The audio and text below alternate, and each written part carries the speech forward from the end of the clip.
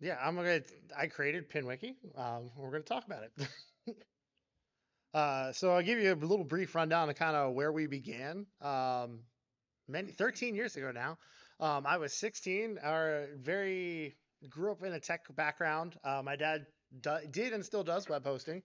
So I kind of already had played around a lot with web technology and stuff like that. When I was 6 years old, I had, created my first website and stuff like that. So already I kind of had the technical background of it. And I'd already been kind of beating around an idea of how can we gather, there's so much pinball knowledge out there. We need to gather in one place and document it all for the historical purposes of it and to get all the information to be findable. Um, so some of you were aware of Clay Harrell's guides at the time had disappeared recently. And there was a lot of negative hate going on that. And I'm not going to touch on that side of it, but there was a lot of negative hate going on at that time. And kind of wanted to refocus that energy into something more positive.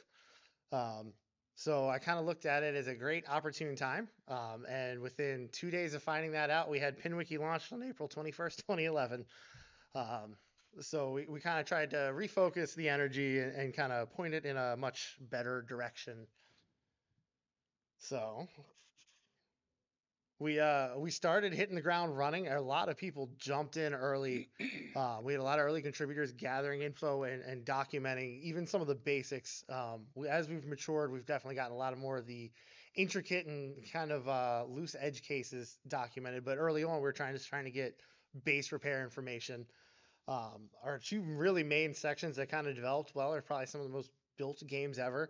The classic Bally Stern games, and our System 3 through 7 Williams documentation. The Bally Stern stuff was put together mainly by Steve Culpa and Jim Paulson. They put a lot of effort in. They took some of the resources they already had documented on their own websites to get images contributed, not just descriptions and wording and things like that, and kind of really put it together. And then our William stuff for System 3 through 7. I don't know his full actual name. He goes by William Firepower. Um, he documented a ton of stuff, and with that, he loves the game Firepower. So he's redrawn a lot of the documentation that was hard to read for William stuff, and again, freely put it up on PinWiki to share with everyone. Um, so our community kind of came together and focused in and started putting things together. Um, with that, trying to get some of our early trust, we actually put up two mirrors of the site because everyone was afraid PinWiki would do the same thing that Clay Harrell's guides did, which was disappear. And we wanted to prove that we were here for the long stay, which obviously we are again, 13 years on. Chuck Hess and Martin Weiss both hosted mirrors of the wiki. We would download the data about once a week and put it up. Now that we've proven we don't need that anymore, we haven't continued to do that. But at the time, that was to help build the trust of the community. Um, and not long after that, about 4 or 5 months in, Jim Paulson was able to set up some unprecedented licensing with Gottlieb. The Gottlieb rights are still protected and owned and actively maintained to this day. Some of the things we can't host are full-on manuals, but we were able to get some exclusions and licensing to be able to, if we're talking about a certain section of a circuit, we can put up the schematics of that specific area and explain it. And we set up a really great relationship with them. They've always been well for us. Never had an issue with anything we've put up, and that kind of helped document stuff that others hadn't always been able to document. And again, kind of helped with, was not a single person. I did not do all of this on my own. Jim Paulson was able to, set that up, talk to them, and get that going for us and get that relationship built. Um, Again, community effort. It's a huge, huge contribution from a lot of people to get to where we did. So, a little less than a year in, we start having traffic problems of where we've grown too popular. Our hosting couldn't hold it. We were getting suspended for using too many resources. I was originally actually on his servers, and had had to move to separate servers because we had outgrown his capabilities. Um, Again, about a year in, we were doing about 30 gigabytes a month of bandwidth, and most of our site is text, not images. I mean, there's some diagrams with it, but a lot of it is text. We were getting tons and tons of views looking for, again, this repair information. So we've steady upgraded a couple times now, but we upgraded, got things locked back in. lots of upgrades to the underpinning software. Our software is just the Media Wiki software. It's the same thing that runs Wikipedia, which is great for us. It gives us a lot of support for issues, feature upgrades, and it obviously can be very big. Another minor issue we had in there was some security issues with spamming and attempts to hijack the site. We got them under control and taken care of. And now we actually have some non-pinball people, but IT background people, including myself and some other people who weekly review anything that's been uploaded, which is usually a lot of Chris Hibbler's contributions. Anything that's been uploaded, all the site code, and make sure there's no updates and stuff like that to keep things running smooth. Um, so after we got a lot of our basis of repair documented, we kind of started moving on beyond just the repair site, the side of things. We are the place for everything pinball, not just the place for everything pinball repair. So one of the great contributions of, I don't actually know his real name either, Force Flow, as most people know him from Pinside. He maintains a lot of our non-repair information, such as the pinball show schedule. He is on top of it. As soon as the show changes, date gets posted, anything, it gets put up there. We have a whole page, and every year we update it for the next year to get dates on it. Another great community contribution has been the Will It Fit section. Everyone wants to know if their car will fit whatever pinball machine in it. So there's a ton of documentation of not only, yes, my Ford Flex will fit a pinball machine in it, but okay, it'll fit, a WPC, but not a, Jersey Jack, whatever. Some games are a little bit bigger than others, and a lot of people have contributed to document that. We started a history section that needs a lot more work to it to really fill it in, but we'd like to document the historical side again, not just the technical side. Great information like leg and glass measurements. A lot of 70s Gottliebs took 31-inch legs, but they don't belong on your 90s Williams game. So you can kind of see what era legs came from, glass sizes. If your translite glass is broken, it's easy enough to look up on PinWiki. It's in our general section of information. And then there's a ton of guides now. Anything from dyeing plastic parts to some basic repair information and things of that nature. That have been documented, and we've had people want to document specific projects and stuff like that too. So we have some of that too. So where we are now today, 13 years on, most of our popular games are very well documented. WPC, your classic Bally Stearns, your System 3 through 7s. We've been steady working on getting a lot of our more current games. There's a lot more manufacturers now than when we started. So anything from American to Chicago and Jersey Jack, we're trying to document the modern games to stay with the times. Everyone's bringing them home or we're operating on the location, and games are more complicated than ever these days. So trying to get that information documented is kind of where a lot of our focus is heading, and also worked on as well. We have sections for some of the more rare games, Zaccaria games, for example. It's hard to find repair information on because there's not that many of them out there. Um, so we started documenting a lot of that. One of the interesting sections, Ken Layton, before he passed, was able to put together a lot with the Bally home model pinball machines from the 80s. Everyone thought they were built like junk, but they play well. They're basically a 1976 Hocus Pocus without the center spinner, and they play well. But you would find them working for $100 because no one knew how to keep them running. Ken did a great job documenting crossovers from the home model part numbers to the standard commercial Bally coils. There's two different series boards in those games, and he was able to document both of them pretty extensively too. And again, providing information that wasn't available anywhere else. So, oh, and I forgot to touch some of the things we're now also looking at. Standardizing. Every section was kind of written by someone who had an expertise in their background of that specific area. We're looking now to try and kind of standardize the format a little bit more on where that information is. So when you're used to reading the WPC section and now you need to work on a Gottlieb game, you kind of know, oh, this information's in this section and things of that nature, and kind of working to standardize some of that. Um, Some of our special thanks. Again, I named a few of our early and continuing supporters. Chris Hibbler, who's here, is my number one right man on keeping the site running, documenting new things. He's our evangelist who speaks to everyone positively. If there's an issue, I don't get a lot of time on the forums to be able to see when someone mentions something about PinWiki. Chris brings up any concerns to my attention, and I really greatly appreciate that.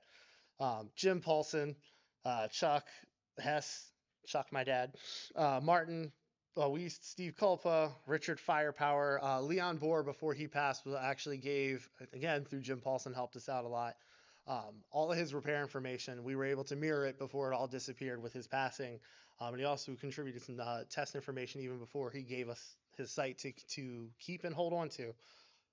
So that was very phenomenally helpful. If you've ever used his test ROMs, they're a great help in troubleshooting.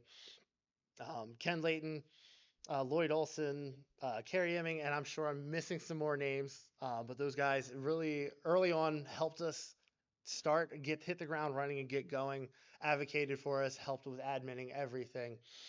Um, and we're now, as you can see, up to 486 different pages of information on a ton of uploads. There's almost 5,000 uploads now of various pictures, manuals, things like that.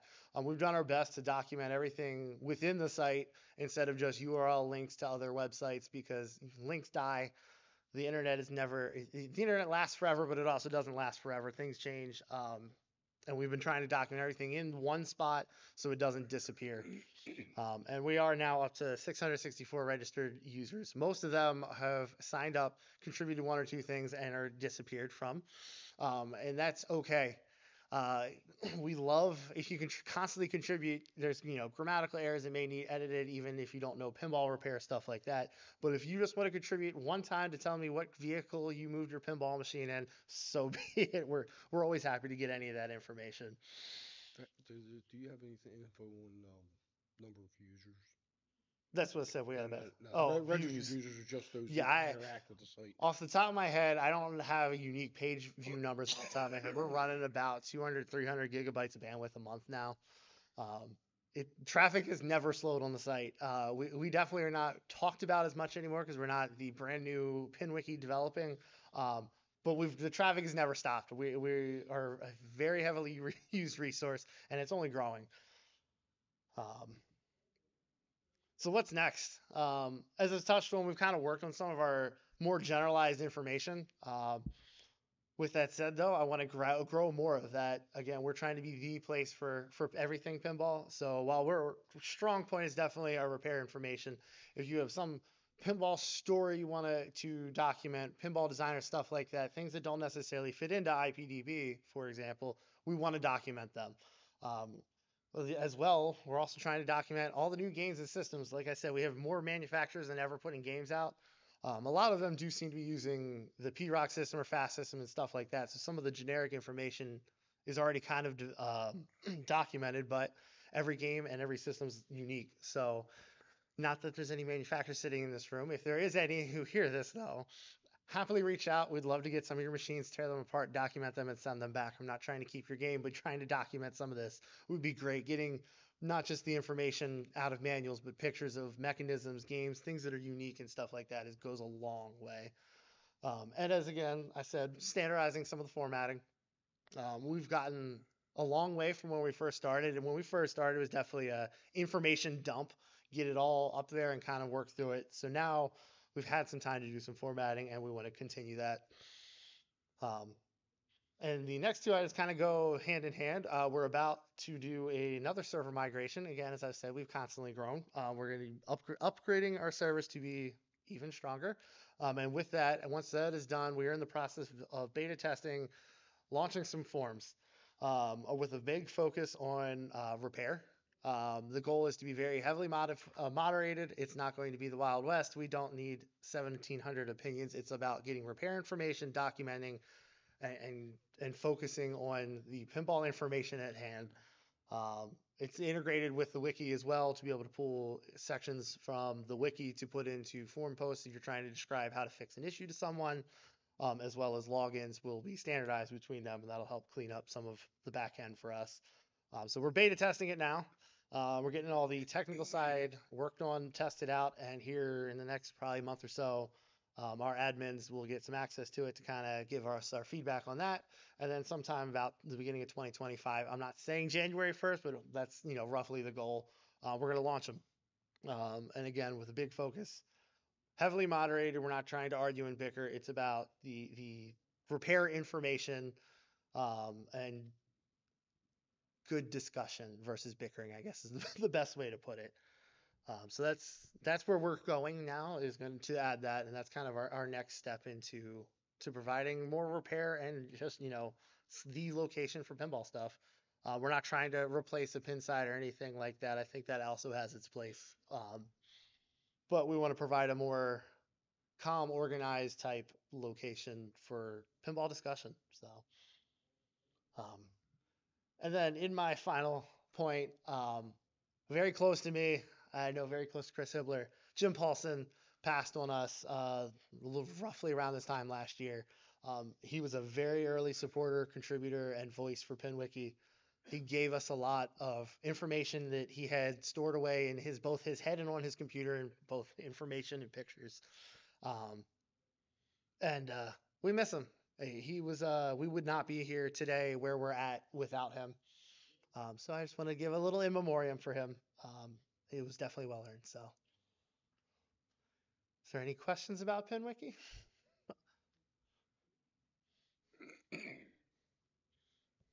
I'll start out. You made a passing reference to the manufacturers.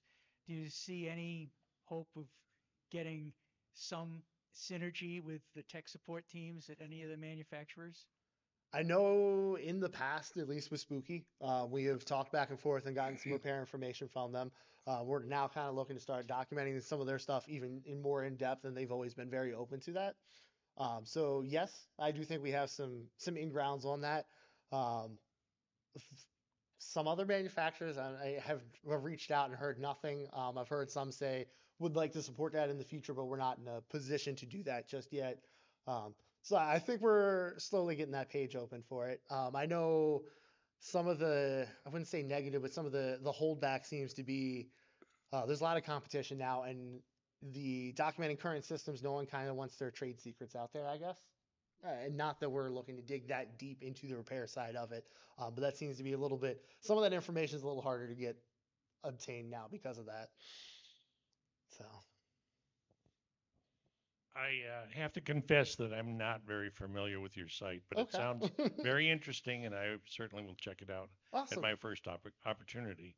But I did want to have ask a question. Mm. Um, you have your friend and early supporter uh, memorialized there. Is there any thought about doing that within your system as well for people who are currently with us and those who have passed? I think there's definitely room for that. Or more broadly, what are you doing about people in pinball? Yeah. Is that a thing? So people in general, we have very lightly treaded on documenting people in pinball. Good way to put it: game designers, game programmers, stuff like that. It takes a village. uh, yeah, Is there a yes. section we can put that in? So we do have some limited sections of that. We need to kind of develop that more. If that's something you're interested in, there's a contact Yes, button on yes, I am. PinWiki. On the left sidebar of PinWiki, there's a contact button. Shoot a message over. And Okay. if there's something that you feel is missing or not sure how to even approach Okay. that, Can I absolutely. tell you why I asked that question? Yeah, go for it. Wikipedia Mm, seems to be uninterested in documenting the history of people in pinball. yeah. They have told me directly that some of the entries that I tried to make, the person is not significant enough to be included on their site. So I would like to have these people that are significant to us Yeah. remembered somewhere. Yeah, absolutely. No, again, as the all-encompassing the place for everything pinball, as our slogan. We absolutely want that. Reach out to me and we can absolutely get that worked on. I would love to do something like that. So, anything else? I got another question then. All right. I tried to register to be a user, and it said it's at some step in the process I was going to get an email or some next step didn't happen. Okay. That was a couple of years ago, so maybe you've debugged that. But now that I can see that I could be user number 666, I don't know if I want to or if I want to hold off a little longer and let someone else be that. He wants the number. So, Okay. so to go a little hand in hand with that, our user numbers, registered user numbers, as I've touched on a little bit, most of them are not very active. Part of with the repair forms, we're working on the integration of single sign-on basically to simplify it. So you don't have an account for the wiki, you don't have an account for the form separately. In that process, and part of what we're beta testing now, we're going to be cleaning a lot of that out. And then it'll be tied to an account on the form, which is much easier to manage. Okay, so you might find my partially Yeah, completed registration. we did. I know a few years back have some bugs we got with that. The current existing system got them worked out, so that may have gotten aid in that process. So again, if you ever have an issue, there's a contact button on the website. If you also want to, Chris Hibbler is always on the forums and always listening. He will gladly point me in the direction if I miss something. So definitely always reach out. If you have an issue, we're here to talk. So I'm one of those occasional users. Yeah. That posts once a year. But anyway, I'm curious. I'm sure at the beginning there was a huge influx of contributions. Yeah. How's that look now? The activity, is it pretty steady, growing, declining? Nothing will compare to the first probably 6 months of information dump, as I call it. There was so much information coming in, and at the time, every single edit, we still review edits to make sure nothing malicious has happened. Someone makes an accidental mistake and deletes a whole page, stuff like that. So we still review them. Back then, it was insane. Someone contributes something at least, once a day or once every 2 days type deal. We're still, whether it's major information or minor information, we're always getting something. Chris is retired from his day job, and his last I know is still doing pinball repair. So he gets a lot of oddball stuff. And with the great part of that is when a board comes on his bench, if it's not documented on the wiki, that man whips out his camera and immediately takes a high-res photo, and it immediately gets uploaded. There's so many oddball Williams boards, for example, with oddball part numbers that this man has gotten pictures of that I didn't even know existed. So yeah, it's not anywhere like it was, obviously, because there's nothing to compare to that initial inrush, but we are still getting more information. It's still maturing. Hi, you were talking earlier about a website where a lot of this information came from a long time ago, maybe a couple decades ago. So Clay Harrell's guides of pinrepair.com. Now, so he's rewritten some of them, putting them back up. Was at the time before PinWiki had started, in my eyes, the place to find that pinball repair information. At some point, a little before PinWiki went up, that site, he, on his own choice, and I had to talk to him. That information got pulled from the internet. Yeah, it disappeared. Yes. That's why I wondered. So that's kind of where I was already beating around the idea of a pinball wiki at the time, and that kind of took the opportunity because there was so much hate and negativity going on towards Clay on that. And I'd rather focus the community again to contributing in a centralized location. So we kind of took the opportunity that was there to fill in where that had disappeared. So. Yeah, and a big difference is that Clay's website was basically the voice of Clay only, where Yes. this is the whole community. So that's It groupware is versus a website. today. He had a lot of help, and that's part of where some of the hate was, that it Yeah. wasn't all his content that he took away. I'm glad he brought it back though, because he's been a positive for the community. He really has. He's passionate about pinball, just like we are, and we need more, not less. So it's good to have him back. He was tickled to death to see that a 16-year-old kid had that much interest in it. We did meet with him here at Expo a couple times.